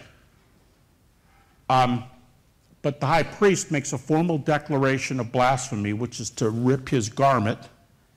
And I think he's basically saying, gotcha. Because remember, he had other witnesses come in, he sent them all away. And I think he's got this feeling that they're going mano a mano. I really think so. I'm sick and tired of sending my guys out there and you're blowing them away. I'm sick of it. You and I are going to settle this thing right here. I really think that's what's going on there. And he says, just tell me up front. Are you the Christ? Okay. Are you the Messiah, the Son of the Blessed One, the Son of God? Jesus says, ego eimi. And then he says, henceforth you'll see the Son of Man. Now, a lot of people think Son of Man is a human title. You hear pastors say, Son of Man, Jesus is a man. Son of God, he's Son of God. The answer to that is, Son of Man, according to most New Testament scholars, is a title of deity. In fact, contemporary Jewish sources use Son of Man of a person who shares God's throne, who is worshipped. These are pretty lofty terms for a monotheistic Jewish population. And when Jesus called himself Son of Man, the high priest should have said, if he's only saying I'm a man, high priest should have said, no. You're not getting away with that easily. I ask you if you're the Son of God, and you're doing the Son of Man stuff. No, when Jesus said, I'm the Son of Man, he goes, okay, so there's a couple titles Jesus is claiming. He claims, are you the Christ, the Son of the Blessed One? Ego eimi, I am. Henceforth you'll see the Son of Man. Okay, I'll give you a bunch of verses, but basically I think both titles are Jesus making very special claims. And I got some other things I'd say. Mark chapter 2, he claims to forgive sin. And they go, whoa, you can't forgive sin. There's no man on earth who can forgive sin. Only God can. And Jesus said, well, so you know I can do it. I'll raise this guy. He was crippled. He wasn't dead. I'll raise him. Now, what's the point? To show that he had ability to forgive sins. Well, the guys had already said it, the scholars had already said it. No human can do this, only God can do it. I think Jesus is basically saying, we're in the same ballpark. There's other times like this. Okay, now here's where I'd use the resurrection. So we can establish, in my opinion, that Jesus made extraordinary claims about himself. Ego eimi, I'm the Son of Man, many other passages. Okay, now what happens if he's dead and he's alive a few days later? Unless you already believe he's God, he can't act on himself because he's dead. His claim is, the Father's going to raise me. And all of a sudden he's alive and healed on Sunday, Saturday night, according to some, the Jewish Sunday, new week starts Saturday night. Okay, now who would have to have been involved? Unless you already believe he's God, it's not Jesus, it's the Father. Now the New Testament says all three had a hand in this, but the argument would be, why would God raise Jesus from the dead unless it's to accept his message? You go, well, I don't know about that. Couldn't God do that with other religious founders? Well, he could, but he didn't. Now, I've got an article. It's on my website, GaryHabermas.com. You can check this out. It's published by a secular publisher, Religious Studies, coming out of Cambridge University. And the name of the article is Resurrection Claims in Non-Christian Religions.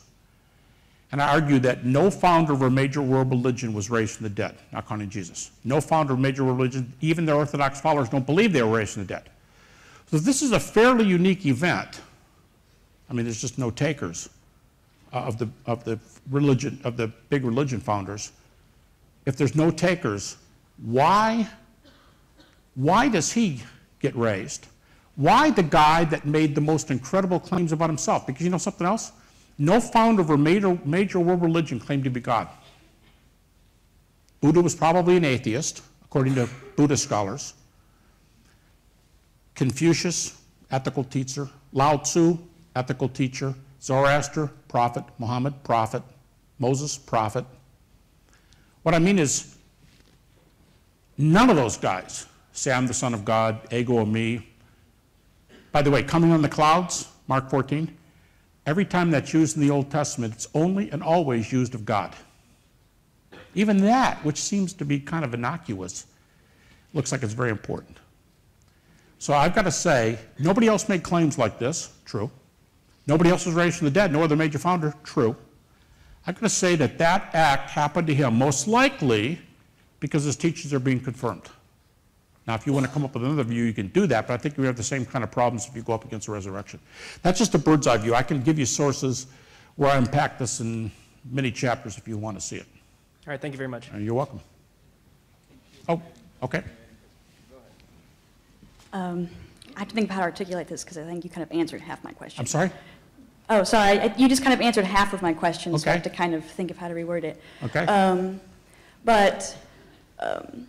Basically, my question is that even given all of what we've just learned about the timing and the semantics and all that stuff, which I didn't know, which is very interesting. Thank you. How would you tie into that? Well, even given all of that, I guess I don't understand how that would lead you to believe it, given that. If the best evidence is in its favor, and it's really hard to come up with contrary data, I mean, nothing from that 150 years time period, what else would I do? Well, like, for example, I know this is probably the best analogy, but regardless of how good the timing was or how great of a guy Paul was and how smart he was and educated and well-learned and introspective and all that sort of thing, right. Still what he claimed is so fantastical that, like, you know, if you, for example, said, oh, you know, I saw Jesus yesterday, you know, even given that your degrees and the decades that this has been your theme, you know, we still wouldn't necessarily believe you because that's a very fantastical thing. Yep. And how would you work into it the whole, you know, terror management theory and the human condition of needing meaning and fear of mortality, and how would that bias how everybody looks at the evidence of this as opposed to evidence, say, of Alexander the Great? Okay, so your question is something like, why should we jump on board with this thing, no matter how much evidence there is, when what we're being asked to believe is so fantastic? Yeah, and I guess kind of, too, going on the Alexander the Great thing, you know, if the sources are so much better for Jesus than Alexander the Great, then instead of saying, oh, well, let's believe in Jesus, maybe we should instead be saying, well, maybe we should question what we know about Alexander the Great. Question what we know. Oh, I think that's a good point. I think we should question what we know about Alexander the Great. If the earliest sources are 400 years later, I think there's some issues.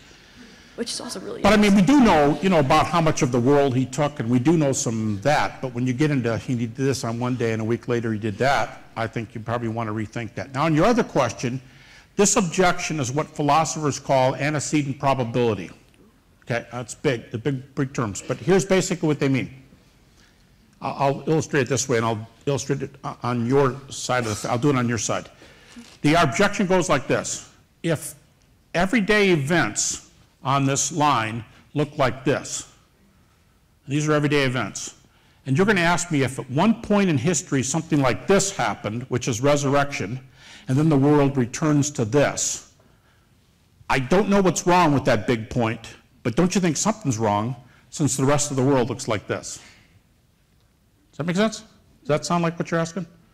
That's called antecedent probability.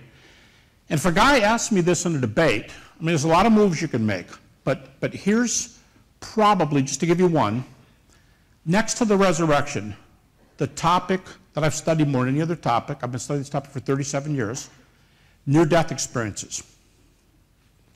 This is an incredible topic with data, so incredible that is nearly, as far as I can find, now others would know others, sources, but near-death experiences have been written up in at least 10 to 15 different medical journals. So that kind of tells you they break into a different domain than we normally think here. And some near-death experiences are highly evidential, extremely. I mean, I can give you some examples, but you go, really? Is this in the data? And I'd say, that particular one that I just gave you, it was written up in a journal. And you can go look it up for yourself. So it's there. Now, but here's, I'm just trying to make a theoretical point. If I successfully argue, if I can pull it off, that near-death experiences can be, not the majority of them, but there are dozens that are highly evidential, then you're arguing for a category called afterlife. That's basically where you're going. Now, right away, instead of this, with resurrection, you bump up that bottom line to say, well, whatever else I know about this world, I mean, it looks like right now that there's an afterlife. So now the line's up here, and you got resurrection. Now, here's what I'm saying. If we have reason to think there's an afterlife, resurrection is a specific, albeit unique, but it's a specific category in another subject that we already know to be true, if there's good evidence for it. So I would say it's not, I mean, this is, I understand where you're going, but if you already know there's an afterlife with good evidence. So it's in a category of blips. That's, okay, yeah, because the point is, resurrection would be in a category that we already have really good evidence for.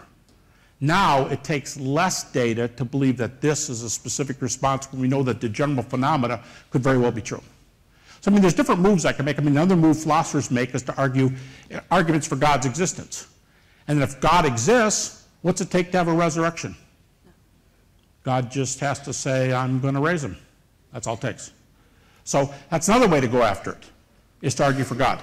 But in debates, I prefer to go with near-death experiences, because I know the field very well. I'm an editor for the only peer-reviewed journal that does this, and this is interesting, I'm the Christian reviewer, because this long list of distinguished people, none of the rest of them are coming from that viewpoint. This is not a religious journal.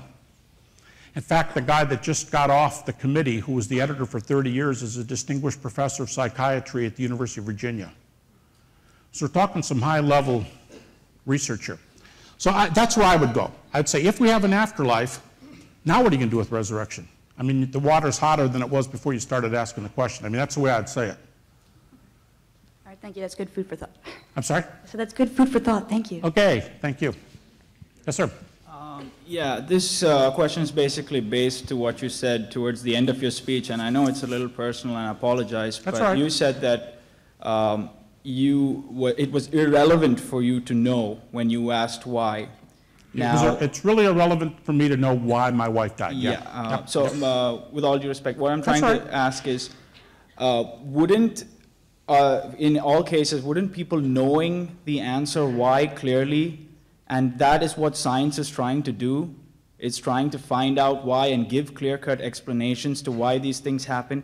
If that was the same with religion, don't you think a lot of skeptics, a lot of agnostics, people would find it more easier to come towards it, to understand that that answer is not coming clear? Yeah, I mean, that's a good response. But one of the areas I work in, I'm working with a clinical psychologist for 15 years, and we've been Some people think I need to go to clinical psychologist, but I've actually been doing research with this guy. I've written 3 books on doubt, and I'll tell you why that's relevant here. This clinical psychologist came on board to test empirically if my theory about doubt could be demonstrated empirically by definition of the psychological community. And the vast majority of doubters doubt for emotional reasons. Vast majority. I mean, as high as 70 or 80%. So I can tell you what happens. Somebody will say to me, and how many debates have you done? No, about 40. I hate it, but I end up doing them all the time. I know that's my problem. They'll say, how many of your opponents have ever gotten down on their knees up on the platform and said, I've had enough, I want to come to God? I'll say, 0. Now, Anthony Flew, the story you heard earlier, the world's best known, Anthony Flew has written more material in favor of atheism probably than any person who's ever lived. And we debated for the first time in 1985. He became a theist or a deist in 2004. Okay? But I've never seen that happen. And people say, well, why? Does that mean your evidence is bad? Not at all. The vast majority of people, and this cuts both ways, people who believe and people who refuse to believe, they believe or fail to believe for emotional reasons. Not, we don't like to hear that. C.S. Lewis says it this way. He says, when a man considers a message, he says sometimes he finds a way to make $1 that's not entirely legal, and he might take it. Other times he might have peer pressure, and he gives in to something.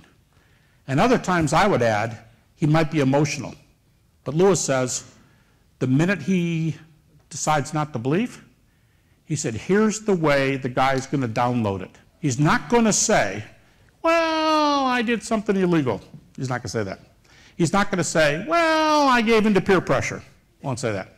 And he won't say, especially a guy, especially in my case, I'm German, he's not going to say, well, I was getting a little over-emotional. Won't say that. Lewis says, here's what he'll say. I've been thinking. And he switches what Christians commonly call sin, law-breaking, the peer pressure, and the emotions. He switches it to a thinking hypothesis because he wants everybody to think. He's a thinker. The vast majority, both believers and unbelievers, believe or don't believe for emotional reasons. So I think if I had proof, the word I don't use, if I had proof, I still think that a single person up on the debate stage would follow. Because they might say, I don't like where that's going to I don't like where that's going to go. Recently, one of the best known naturalistic philosophers in the world said, revealing quote, he said, I believe what I believe, naturalism, because I don't want Christianity to be true. He said it's like the other big option, and I hate it. So I'm not going there. And I hope with all my heart I'm right. To be honest with you, that's where most people are. Believers believe for those reasons. Unbelievers, we're just human beings. And we believe for other than airtight, apodictic, certainty type arguments. So I'd say no. Even if the argument were tighter, the majority of people aren't going to come. They're going to do what they want to do. Thank you. You're welcome.